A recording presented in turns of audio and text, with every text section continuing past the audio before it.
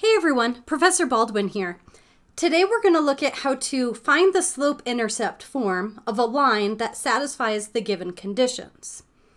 First, remember that slope-intercept form is our y equals mx plus b format. So we're told that we want a line that is parallel to 2x plus 4y equals 5, and it needs to pass through the point 1, 2. The key things here are parallel. Parallel means they have to have the same slope.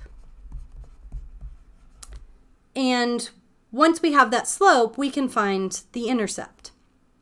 So to find the slope, we need to take our given equation, 2x plus 4y equals 5, and rewrite it in that slope-intercept form. So we need to isolate y.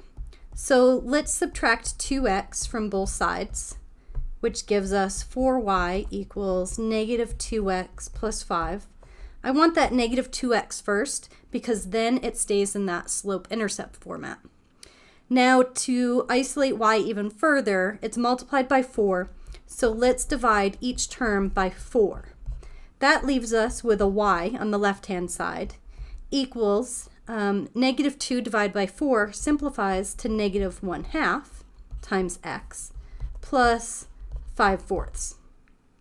Well, we don't really care about the 5/4 because we just need the slope because our new equation will have the same slope. So our slope is negative 1/2. So our new equation is going to be y equals negative 1/2 x plus b. Well, we don't know what b is, so we need to solve for b. And that's where that given point comes in. Remember that a point is x and y. So we can substitute these values, 1 and 2, in for our x and y, and then solve for b. So our y is 2, so 2 equals negative 1/2 times x, which for our point is 1, plus b. Remember, we're trying to solve for b, so the b stays there until we can isolate it. So simplify the right-hand side. Negative 1/2 times 1 remains as negative 1/2 and plus b. And to isolate b, we need to add 1/2 to both sides. So we have 2 plus 1/2 equals b.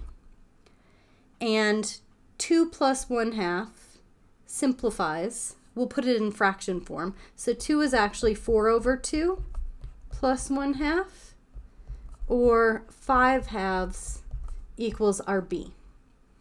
So now that we have our b, we can substitute that in to our equation up here where we know our slope, and we get a final answer of y equals negative 1/2 x plus our b, which is now 5/2.